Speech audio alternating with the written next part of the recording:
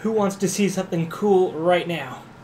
Pretty intense. I have been looking a little closer at the ArrayMesh drop-down, and let's get into it real quick.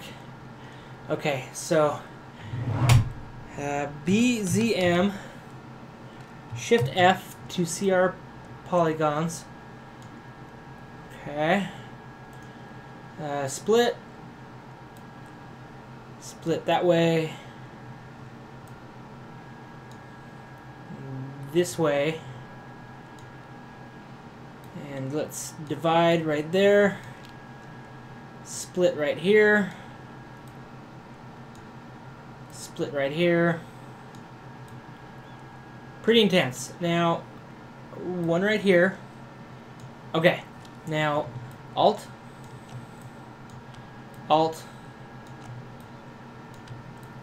drag, Alt, okay, whoa, okay, Alt, now I've got all the sides, F, okay, now right click on a polygon, make sure Q Mesh is activated and a single poly, okay, and click and drag, just like that. Okay, now we're done. Our subtool is totally complete. Now shift to frame a direction. Now turn ArrayMesh on.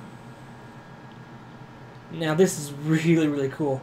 Transpose, make sure you're moving. Click in a direction and move in that direction. Let's hold shift just so it's straight. Now append new. Okay, let's move in this direction. Okay. And then append new. Now let's move in this direction. Pretty sweet. Now we've got a little cube. We are going to play with our stages now. Okay, so the first stage is right there. Second stage, right there, and third stage was moving up, just like that. Now on the second stage, I want to increase the repeats by 1. So 3, enter. Pretty sweet. Let's see. 4, enter. Nice. Now they are almost connecting. 4.5. Now they're connecting. Okay, now let's see. Let's go to stage 3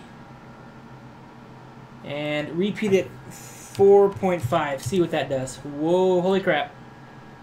Now we have some walls. Oh, let's move this up to 6 repeats.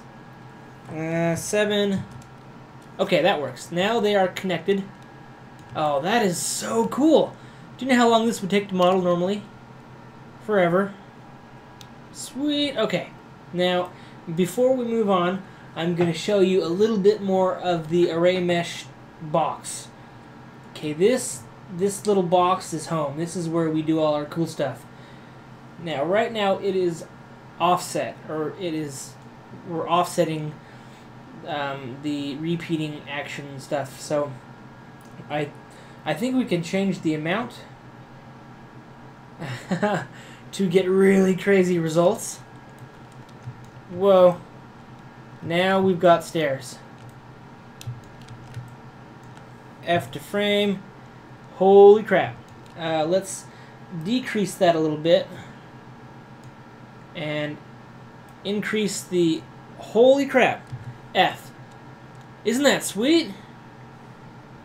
Whoa. Okay, now let's go to, let's see, which stage was it? Was it, I think it was 2. Stage 2. No. It was the first stage, where we moved it from here to here. Let's repeat this. Increase it. Now we're going to get stairs. Holy crap. Well, that works. Isn't that sweet? Cool. Okay, now let's go to rotate. Now in the X-axis, I'm not quite sure what X is right now, but we can find out by moving this slider up a little bit. And look what it is doing. Holy crap. It is so excited. It's dancing all over the place. Isn't that sweet? Okay, you can turn this all the way up, and then you can adjust the X profile. So this is 0, and this is, or I'm sorry, this is the first subtool we have, and this is the last subtool. And I want the whole thing to change right near the end. Okay, so right near the end is when it spikes up and it starts to rotate. Just like that. F, okay. Now I still want the end to rotate, but I want somewhere in the middle to rotate as well. So I'm going to select right there, and then right here. Boom! So right in the middle, it's going to rotate like it is. Isn't that sweet? Whoa! Okay, let's try reset. Okay. Now repeat. And holy crap, what did I just do? Isn't that sweet? Whoa. Pretty intense. Let's reduce the repeats. Holy crap. I am loving this tool.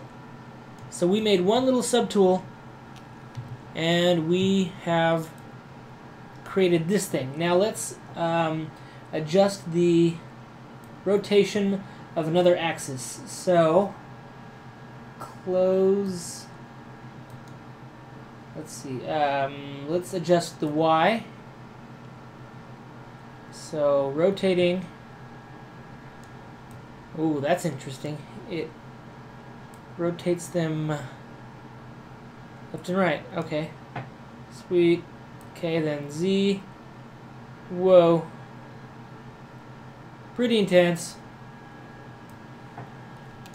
Cool. Now we have a wicked texture that we can use in Photoshop. Isn't that sweet?